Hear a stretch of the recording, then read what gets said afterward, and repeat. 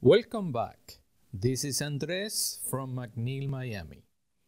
We're going to look at a new component in Rhino 7, Gradient Hatch.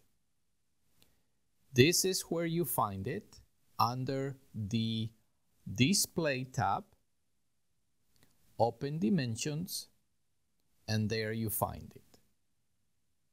So let's see how it works.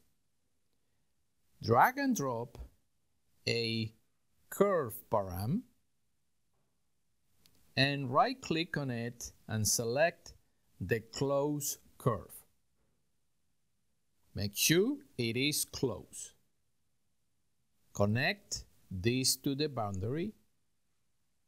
Next, I like to manipulate the axis from within Grasshopper.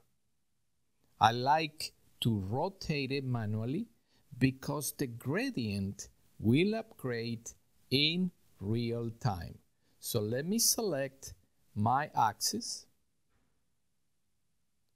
Notice that you can select it manually and move it to the left, to the right. But I want to be able to rotate it from within Grasshopper. Connect the axis and there you have it.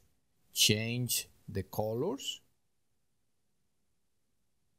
Color 1, let's make it almost white, and color 2, blue.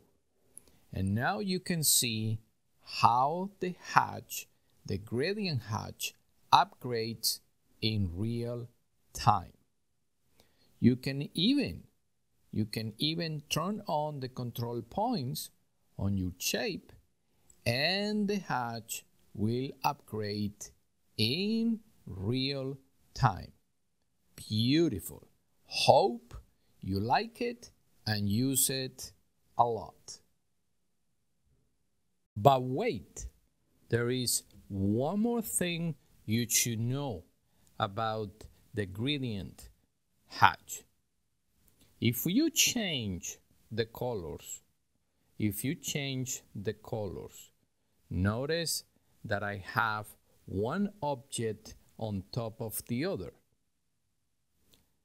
You can,